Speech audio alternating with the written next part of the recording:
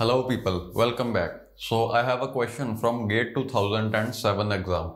It's from the topic of cache mapping and direct mapping to be specific. So I'll read out the statement, then we're going to solve it.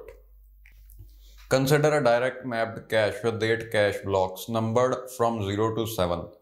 If memory block requests are in following order, you can just see the sequence.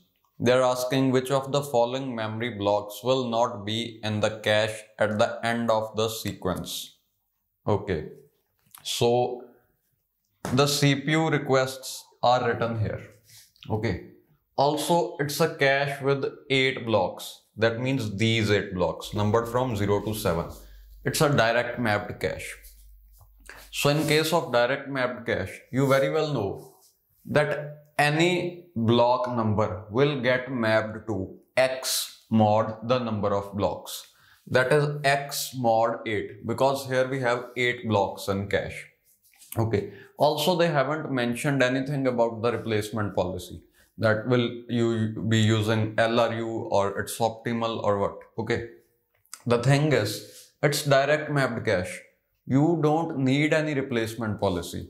You exactly know where a cache block will get mapped. For example, this 3 will go into this cache line. So you don't have a choice. It's fixed that 3 will be placed here. Okay. So you don't need any replacement policy.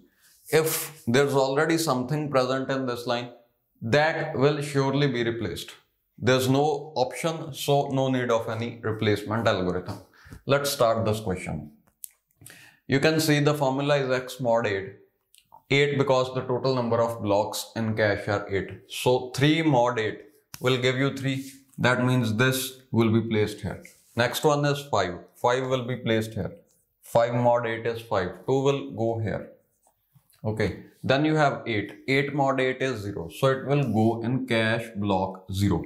Then you have 0. 0 mod 8 is also 0. Okay. So you replace this block and overwrite it with 0. Okay. Next one is 63. 63 mod 8 is 7. So 63 will go here in the 7th cache block. Then you have 9. 9 mod 8 is 1. So 9 will be placed here. Next one is 16. 16 mod 8 is 0. You know 8 2s are 16. So it will go here. Okay, again you will replace whatever is present here and overwrite it with 16. Next one is 20. 20 is not a multiple of 8. Where will 20 go? 16 is here, 17, 18, 19, 20. So 20 will be placed here. Okay. Next one is 17. 8 2s are 16 and for 17 the remainder will be 1. So you will place 17 here. Okay. Next one is 25. 25 will go, 24 will go here and 25 will go here. Okay. So let me just complete all this and I'll let you know the answer.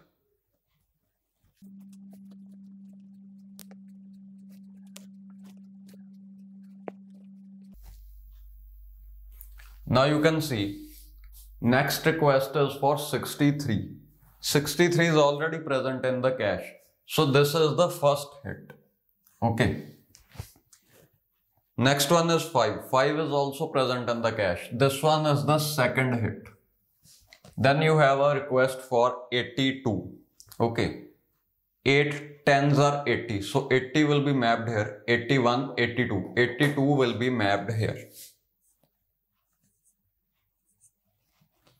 Then you have a request for 17. 17 will be mapped here. So whatever is present in this cache line, just replace it with 17. Next one is 24. 24, as you can see, will be mapped here. It is already present in this cache line. So this one will also be a hit. Okay. Now they were asking which one out of all these will not be present in cache after just servicing all these requests. So you can see 3. 3 is present in cache. Next one is 18. Yeah, 18 is not present in cache. It is replaced.